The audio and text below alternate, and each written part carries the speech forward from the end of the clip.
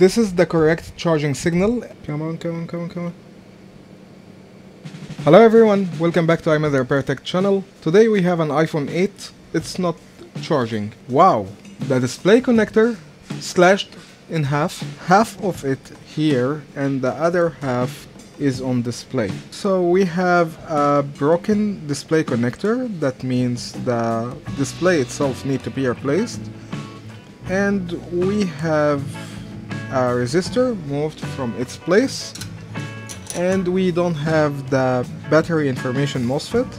We need to bring back the resistor to its original place here and do jumper to the MOSFET from here to there, because this is screwing up the battery information, which is health and temperature and percentage.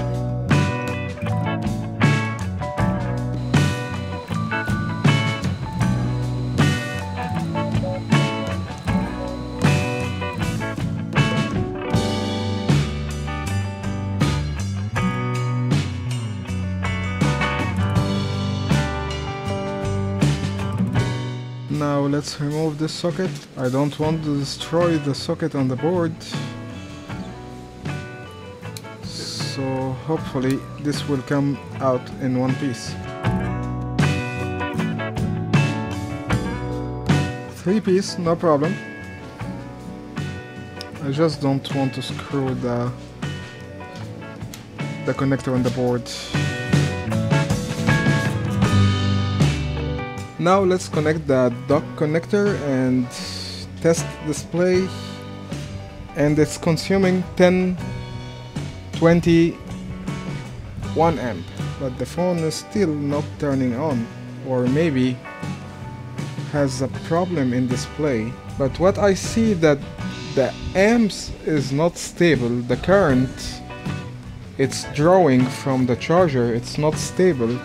Let me connect it to power supply and check the current it's drawing from the power supply. I turn off the power supply to attach the screen. Now I turn on my power supply and turn the phone on. Okay, it's consuming normal amps, but the display is not working.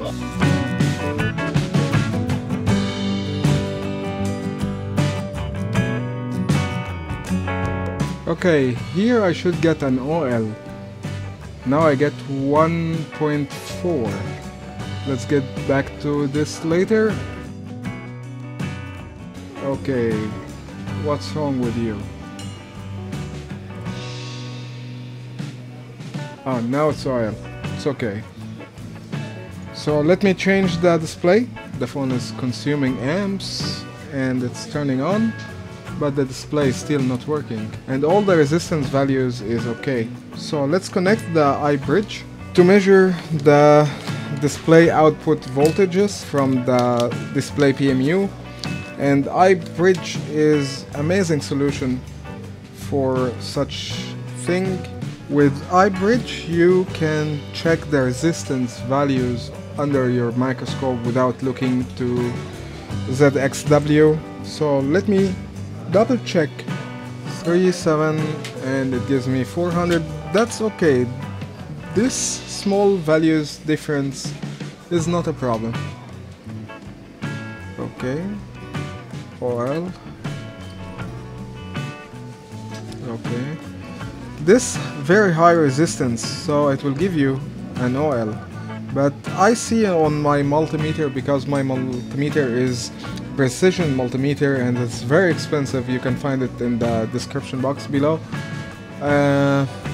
It show me there is a resistance here, but it's not showing me a number because it's very high resistance.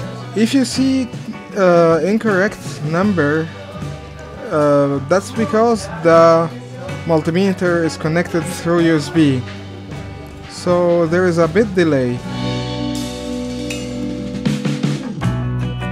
So now let's check the voltages. We have to turn on the phone with the display connected, and now the screen is working. I don't know what the this phone is doing. It's messing me up. I don't understand. When I connect two screens to the board it didn't work, but now when I connect it to iBridge it's fucking working. Let's do it again. Let's connect the screen again.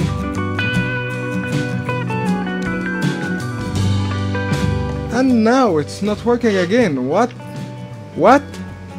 The phone is working, but the LCD is not working. Yeah, you see? All the filters, all the small components are moving. My temperature is 200. It's not gonna remove any components from the boards. Only weak components will go. You see? You see? There's some components sticking to the board, and there's some other components are flying. If you have a filter is not attached to the board properly, it will give you a resistance, but then the function or the option will not work.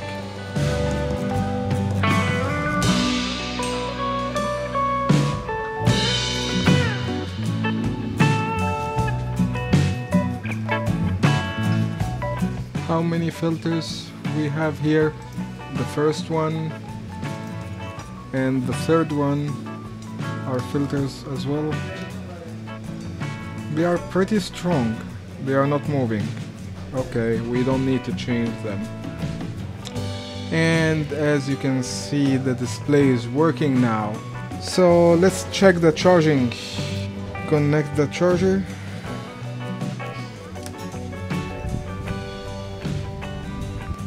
It is not consuming any amps. Okay, let's measure the charging voltage. Let's check the 5 voltage for the charger. 4.5 volt. So the flex cable is working and the charger delivering the 5 voltages for the phone to charge. The output voltage 1.1. That's not enough for the phone to charge or to turn on. We need here 3.7 minimum. We have 2 candidates can do this problem. It's the charger IC or the M5500. The M5500, it's just a chip, has some coils inside, and the coil which doing the switching in the back switch circuit on that phone is in that chip. If I want to check the back switch if it's working or no, I have to check here by oscilloscope. So here you can see the signal. There is no signal. There is a voltage, but there is no signal. You can see now no voltage. Now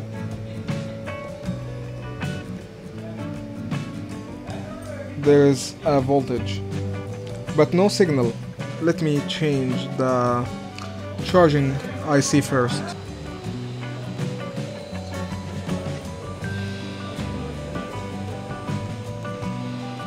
If this phone came to me, nobody screw with it, it would be very easy to fix it in very less time.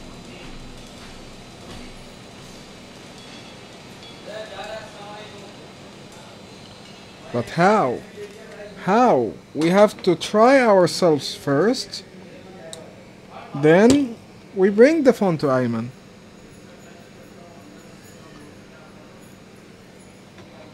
No need to reball. I already made a clean lift. And now you will see me screwing it.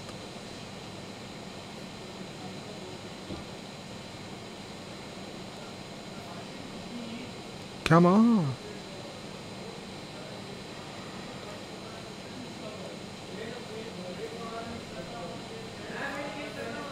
Okay, go, go, go.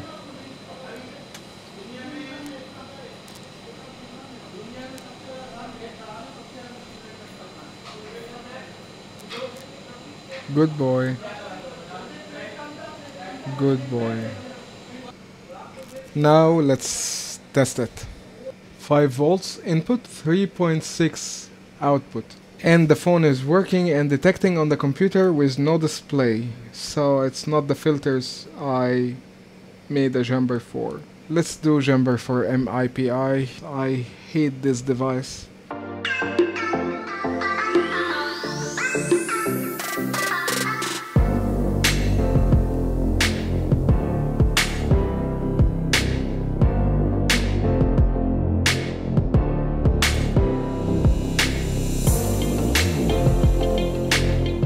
We got display. All what I want now is to see the percentage of the charging. That's it. That's all what I want. Then I will go home.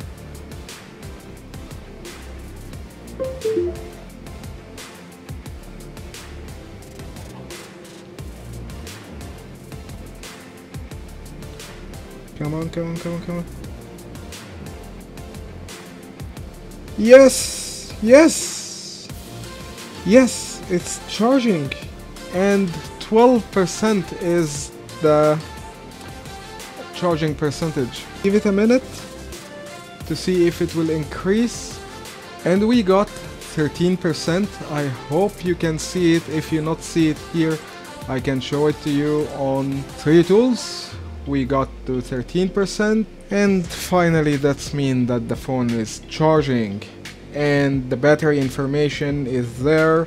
This is the correct charging signal, and you can see it disappear and appear again because there's no battery. So now let's do a solder mask on the jumper I did to the MOSFET, and from iPhone 8 and up, charging issues, not from USB IC anymore. It's from the Tigris. I hope you enjoyed watching this video, and if you got a value, leave me a comment and give me a like, and don't forget to subscribe to the channel so you won't miss any of my coming videos. Till then, we can call this done, and I'll see you next one. See you guys.